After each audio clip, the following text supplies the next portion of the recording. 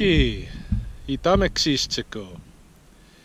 It is a warm Thursday afternoon, August 10th, 2017, in the lunar cycle Okonokis Tsotsitsitspi, when the Saskatoons ripen. And actually, the Saskatoons were ripe a couple of weeks beforehand this summer, because it's been quite the dry summer. Any case, I'm down here at the artificial rattlesnake hibernaculum and rookery compound in Cottonwood Park at the south end of West Lethbridge. The confluence of the St. Mary's and Old Man Rivers are out this way. The original Fort Whoop-Up was out this way. There's nothing left of it now but a little bit of foundation. And this was always an important area for Blackfoot peoples down here. A place for meetings between the tribes, which is why Healy and Hamilton chose this confluence as the place to build their whiskey trade fort. Any case, it also has a good population of rattlesnakes, and someone over the summer asked me, why am I farming rattlesnakes down here? And or more pointedly, why is the city farming rattlesnakes? And I thought, today would be a good day to kind of clarify what this compound is, introduce people to this compound, so you know what it is if you don't already. And also, I wanted to come down here today to check on the status of the neonates, or the pregnant rattlesnakes, and see whether they had any neonates. Neonates are newborn rattlesnakes. On Sunday, I saw my first wandering garter neonate of the season, and several people have sent me photographs through the Rattlesnakes of Lethbridge Facebook Messenger of neonate garter snakes that they've encountered. So it is baby snake time. We got wandering garter snakes and plains garter snakes and the prairie rattlesnakes, who all give live birth. And then we have the bull snakes who lay eggs, and the eggs would be hatching around the same time. So should start seeing lots of baby snakes around. It's a little bit early to expect baby rattlesnakes, but since I saw the garter snake, I thought it's worth checking. And I just wanted to come down here and introduce this compound to everybody. Now, the story behind this place, this was built by Reg Ernst, and he had help from guys like John Nightingale, who still is working on the program. Reg Ernst is the guy who started this rattlesnake mitigation program that I lead now, and without Reg's work, we wouldn't have a rattlesnake program in Lethbridge. We really owe him in that respect. And Reg was curious. He wanted to know whether or not you could do something to, if you had to relocate a significant group of rattlesnakes from one place to another, far away from their home dens, whether that can be done. Because research to date has shown that if you take a rattlesnake and relocate it to just any old place,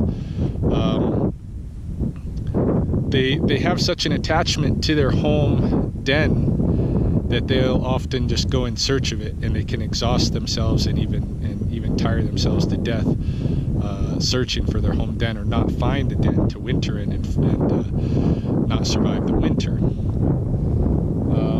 Some of my own research since in relocating snakes has shown that sometimes they will stay at dens that you relocate them to, if you relocate them in the right time of the season. If you bring them to another established den somewhere else, I'm finding some of the same snakes that I've relocated in that manner, like from, say, the south side, where I don't know where there is any den. Sometimes I'll relocate them to a den on the west side, and I continue to find them around that den on the west side afterward.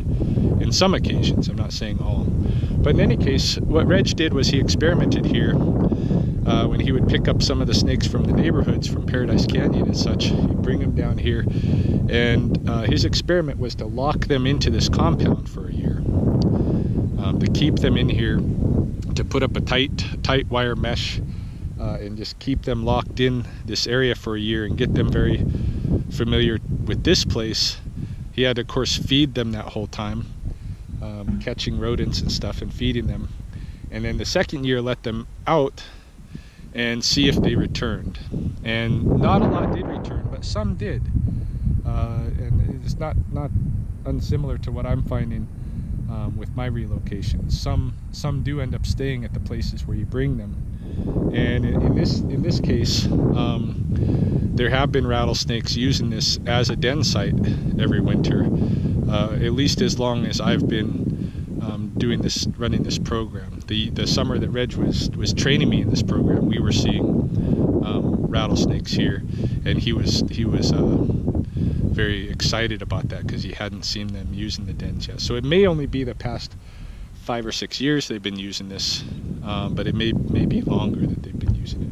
It's no longer being experimented with. I'm certainly not farming any rattlesnakes down here, and rattlesnakes are not being locked inside or anything like that. But it is a safe compound, and human beings are locked out, right? Except for myself, I happen to have a key. So if you come and visit this site in the coulees here, which, you know, this is public park, and so you're welcome to come down here. You can't go into the compound itself because there are restrictions to people messing around with rattlesnake dens and hibernaculums under the Wildlife Act of Alberta. If you do come out here, you got to be respectful of that act and maintain your distance and don't disturb the snakes, all right? I do have problems out here still with people coming out and trying to chuck rocks at basking rattlesnakes over the fence, kind of a thing. You know, like the re-education of the monkeys never ends, but it still happens, right? Last year I had a predator come in. I think it was probably a weasel or a very skinny badger. Might have crawled through the crack in the gate, but somebody went in there and raised havoc right around the time that the snakes were going to be having their babies. Ate at least one adult, one of the female adult snakes, and there were no neonates here last summer. I think they were just all eaten off by this predator. And I'll tell you a little bit about why I think that, well, you know, what I think happens in that regard. But if you come visit this place, one of the things that you can do if you're visiting during the summer and you want to see a snake, come along the side here like this and be very careful, because this chain link fence does not keep snakes from coming in and out of here, right? So the snake, you know, you have just as much a chance encountering a snake outside the fence as inside. So you have to be careful. And in the park in general, you should be advised to be snake aware at all times, because there is a good population here. So one of the places where it's easy to see the snakes from is just about here. You can see there's a stone in there, flat concrete stone. That's an area where you'll often see rattlesnakes basking at. If you go down here further, in the skunk brush here, and on that skunk brush on either side of the kind of the trail that moves through here, a lot of times on the hot days, the females will be hanging out in that skunk brush and just keeping themselves cool with the shade, right? You know, if you're here and you see a snake and you're disturbing the snake, you know, you should kind of back away from it and leave it, have it space. You're really not supposed to be messing around at den sites and hibernacula sites. But I know a lot of people are curious.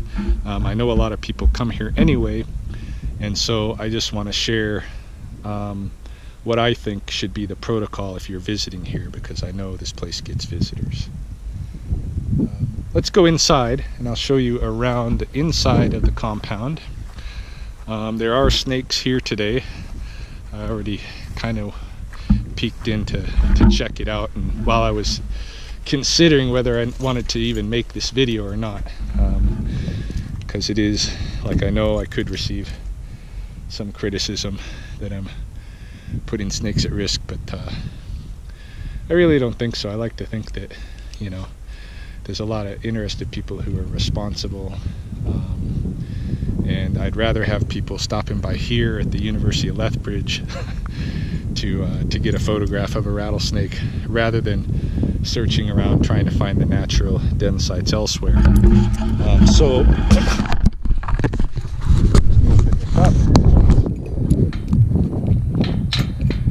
I don't know if I'm the only one with the key. There might be somebody at the city that has a key, I don't know.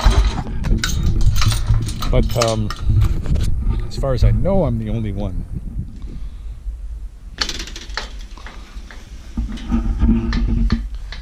Alright, so this is the compound, and it has several features. The main feature is up in here. It's buried under the ground. There's an artificial hibernaculum that the snakes could use to winter in, the ones that Reg was experimenting with. And there's still snakes that were probably relocated by Reg here at one point or another who are using this site as their hibernaculum. It's really difficult for you to visit and see snakes at this hibernaculum because there's a lot of different vegetation here, kind of shielding the area where the snakes hang out from view. Most of them will kind of be in this area. You see that black pipe coming out there. That's an entrance into the den itself, and you can see it's, you know, very covered by vegetation, so your chances of seeing a snake from the side or even from an angle here are pretty low at the den itself. There's a couple of other entrances here. There's one here, one here. You can see a large snake shed here coming out of this one. Again though, like during the summertime when you might visit, this area is going to be, it's going to have a lot of vegetation. You might not be able to see a snake, but the area where you will be able to see a snake most likely is at the rookery spot where I was kind of showing you. And there are a couple of females in there right now. No neonates that I can tell as yet. Typically, if the neonates are born, I will observe them basking outside of the rookery, right? I'll see them basking outside. Let me shut off the camera here and restart it turned upside down so I can give you a little peek in there.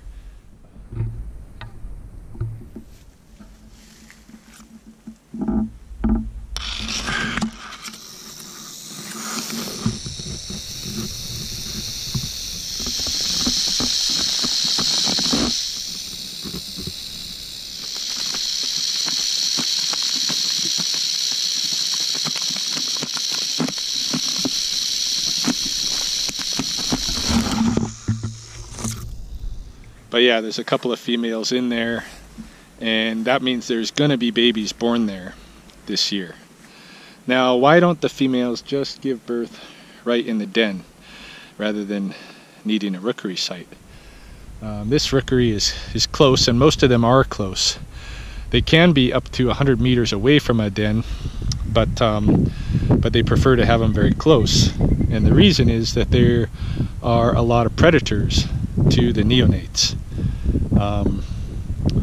Even magpies will eat the neonates, and the neonates, newborn snakes, have a smell to them, and it's my hypothesis that the reason that they have the rookery away from the den is because of that smell, and they don't want to bring predators right to the den. So what will happen is they'll give birth here at the rookery, and then the mother snake will stay with her young for maybe a week, and then she will make her way to the den.